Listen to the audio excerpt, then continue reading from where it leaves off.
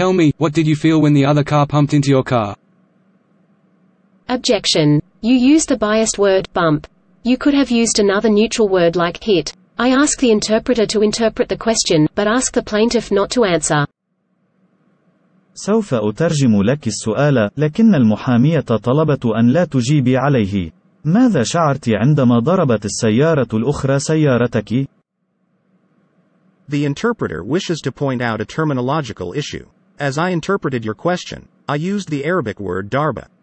This word is the default neutral word used in Arabic to talk about two cars hitting each other. In this case, please go ahead and ask her to answer the question. The scribe is going to ask you also for the spelling of darba, to write it down in the script.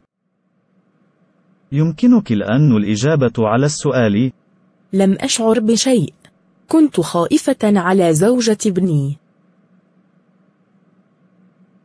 I did not feel anything. I was concerned about my daughter-in-law, who was driving the car. The interpreter wishes to clarify a cultural linguistic issue.